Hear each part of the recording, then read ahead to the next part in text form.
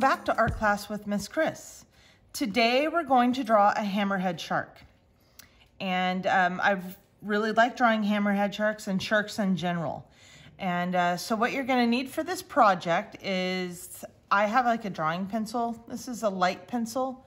So a number 2 pencil would be great. Also, if you have a 6B pencil, that would be great for, I'm going to do some shading today. A blending stick. Of course, I always have an eraser nearby and a eraser. All right, so here we go. So the first thing I think of when I draw a hammerhead shark is I draw it in sections. So we're gonna draw the shape of a body. And I have another video that I can send to you on Schoology too, and I'll post it as well. It's a great white shark, but I always start my shark drawings the same. So I'm gonna draw first a shape that's gonna kind of look like, I'm gonna call it a potato. So I'm gonna draw right here, and I'm going light right now. This is my light pencil. So I'm gonna draw my potato. Kind of in the middle of my paper. See? Great baked potato. Just kidding. But anyways, you can see that. So then on the back of my potato, I'm going to come in like so. So it's going to be, I'm going to come on the end of the potato and I'm going to get smaller. And back here is going to be where I develop the tail of the hammerhead, okay? Now the front of the shark, this will be the back. The front of the shark, I'm going to bring this in just like so. And I'm going to bring this part in to kind of a curve.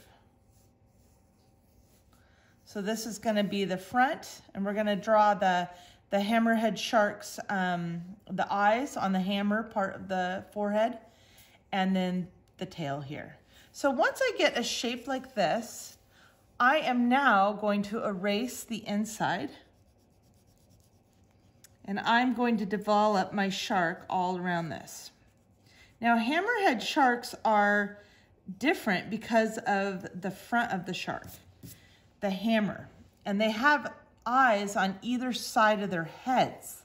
They can see up and down at the same time when they're swimming. And the hammer, which we're gonna work on right now, it makes their hunting, it's used for hunting and eyesight. And we're gonna draw this right here on the edge. So I'm gonna come out like so and develop this shape that kind of looks like a hammer. So I'm gonna come over here, I'm gonna curve this, and you can see the development now. I'm gonna widen this a little bit. It's gonna look like something like that. Now this shape of the head is for hunting and for survival for these sharks. Now these sharks have been around 23 million years. So they've been around forever, and they also are in, a lot of the hammerheads are endangered species, unfortunately, because they overfish in our oceans, and it really takes down their population. So if you ever see a hammerhead, just leave it alone. So up here at the top right here, this is going to be a little bit 3D. So I'm going to make a curve that kind of looks like this. And I'm going to get a darker pencil so you can see really well. Curve that kind of looks like this. And this right here is going to be where one of the eyes is going to be. So right here, I'm going to make an eye of my hammerhead. It's kind of weird that their eyes are on the side of their faces. And they use this hammer part to go down to the bottom of the ocean. And their favorite thing to eat is stingrays. So they hunt for stingrays to eat using this snout. They're one of their favorite types of food. They also like shrimp, crabs, All right, so now we have that shape. Now I'm also gonna erase this part right now because I don't need this anymore either. Okay, so and when drawing this hammerhead, I'm going to draw very lightly. See, the body is we're kind of looking down at this hammerhead. We're looking down at it. So I'm gonna have the back of him curve like this. So this is a guideline right here. See how I'm drawing like that? I'm gonna develop the back fin on this curvature, okay? So let's move into some other parts of this fish. Let's do the back fin right now. And I'll really start bringing this so you can really start seeing that this is a shark. So to do the back fin, I'm gonna come up, I'm gonna go down, I'm gonna curve around. Now the top is gonna be taller than the bottom part of the fin. Bottom part's gonna be like that. Okay, so now I have the back fin. Now what I'm gonna do with this hammerhead is I'm gonna move back about to here. It's almost about halfway through this curvature. And this is gonna be the back fin. That fin of a shark that you see outside of the water when they're swimming. I'm gonna make it into a big fin. It's gonna come up and it's gonna curve back. So see how that guideline really helped me make that fin? Because I'm looking down at this shark and I'm gonna kind of curve like this. All right, so now we have our back fin. Now, we're also gonna have the fins that are on the sides of the body. So I'm gonna come down and about right here on the side of the body, I'm gonna come out with a side fin.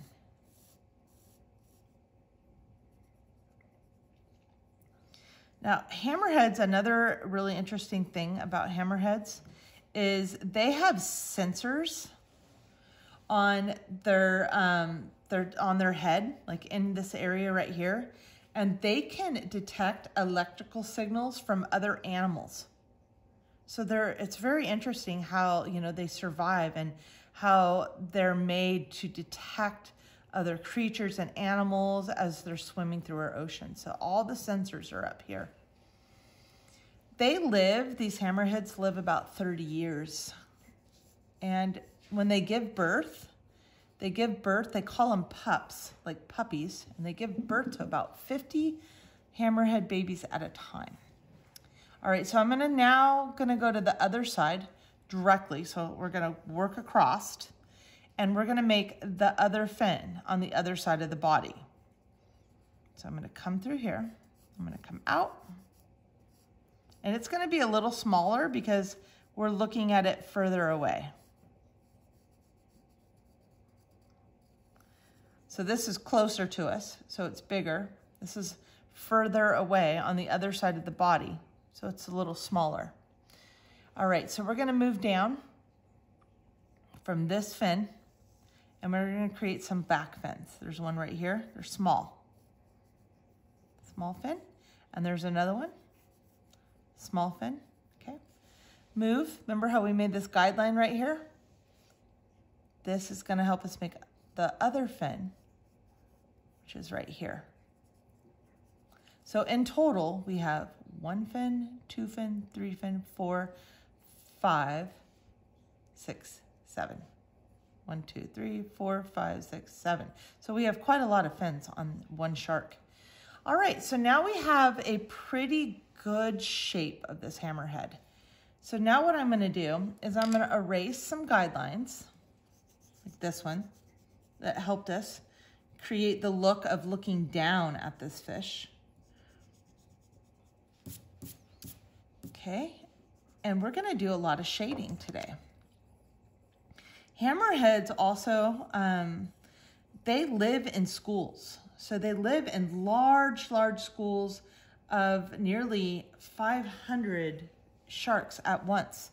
And they migrate to warmer waters at different types of the year. They really like They really like reefs, coral reef areas for hunting and surviving in. But when they hunt, they don't hunt as a team. They hunt all by themselves. So they'll stay in their schools, but when it's time to hunt, they will break off and hunt for their own food and then come back to their pod. So right about right here, we're going to see on the side of this hammerhead's body, we're gonna see its gills.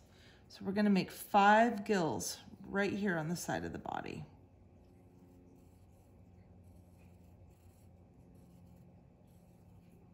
Okay, now it's time to do some shading. All right, so here we go.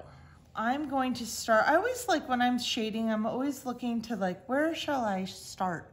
So I'm gonna start kind of under here and I'm gonna shade up. So I'm doing that. I'm using the 6B pencil. I'm lightly gonna just come in here and add some shading right along here.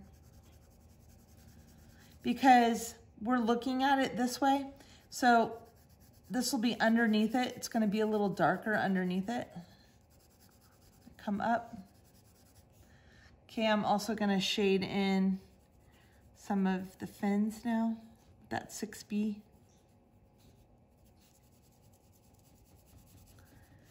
And I'm gonna add some shading into this side fin.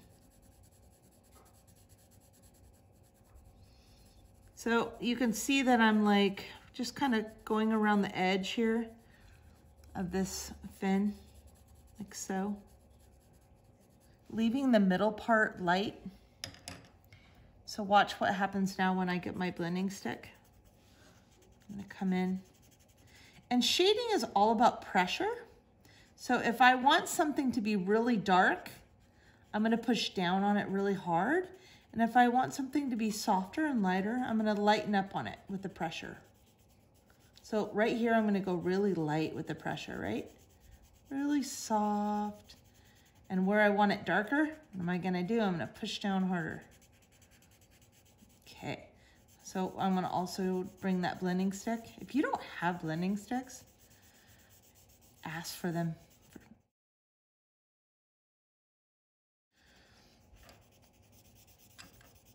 And if your parents say, what's a blending stick? Just look it up. They're fantastic if you're learning to draw and making art. I always have to have one. Okay, so I'm just doing a little shading here, bringing that tone up nice and softly.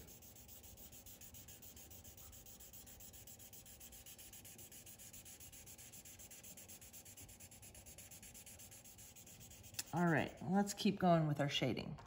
Now I'm gonna get that 6B pencil and I'm gonna come to the top, the other side of my hammerhead, okay? Oops, I slipped. I'm gonna erase that.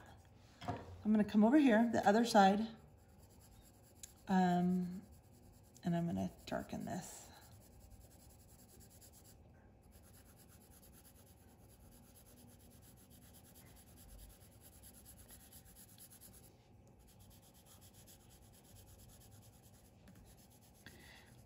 Now, everybody works differently. I have always been an artist that kind of works in sections.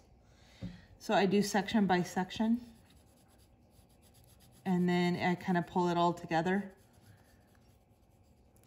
All right, I'm gonna darken that fin.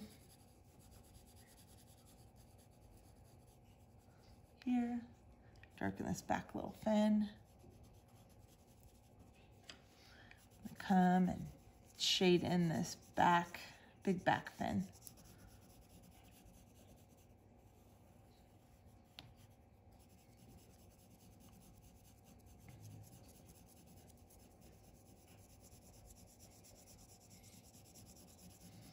And so what happens if you don't have a blending stick? You're gonna use your finger. The oils in your fingers work really well too. I don't think they work as well as a blending stick, but they do the trick.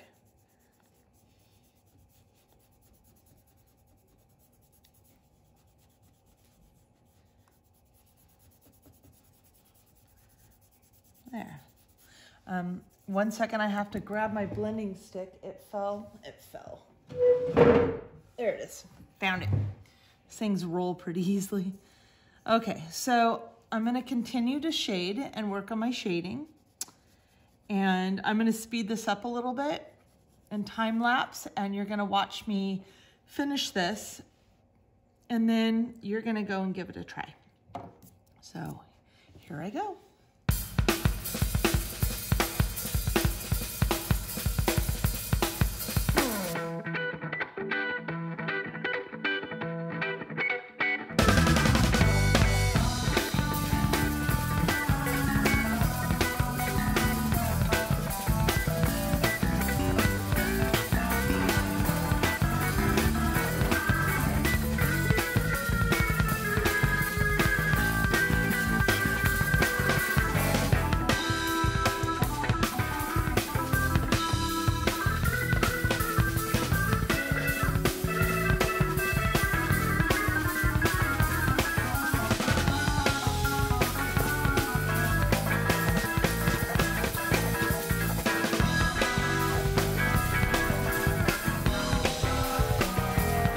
Okay, we're back.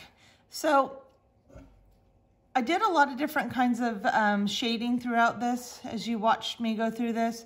I also, as you noticed, I used the eraser. Like if things get too dark, you can always go out, and I kind of go in a circle motion, and I can erase out anything that's too dark. Like if up here I wanted to add more lightness, I can just go and softly, kind of going in circles, erase out to get the desired look. So that's why I always say have an eraser handy, because eraser is used in shading. And always, like, right now I'm like, you know what, I really want to just soften this up. I'm using my finger to do that. My fingers look crazy, but I just get in here with my finger too, and the blending stick. And the fun part about sketching is you kind of like, it really becomes like you're all in with it. You know, your fingers are in it. You're going in different directions. It's really fun to get into. Sometimes I'll go one direction when I'm shading, and then I'll go the opposite direction to build the tones darker. That's called cross hatching. So that's also really cool, and learning how to shade and draw. And the reason why hammerheads are some of my favorite sharks is because when I was a little kid, I was like 5th grade, I was snorkeling in Catalina Island. And when I was snorkeling, a hammerhead, a 6-foot hammerhead showed up, and everybody got so scared and went out of the water, and I didn't. I just stayed there, fascinated by this hammerhead, and watched it. I also knew that hammerhead sharks were not really aggressive towards humans, so I wasn't that worried about it. But I was just so excited and thrilled to see this hammerhead in person that it's like one of my fondest memories. So, you know, that was just why I've always really liked hammerheads. And I hope you guys like drawing this hammerhead and sharks in general. And I hope you have a fantastic week. And take care. Bye-bye.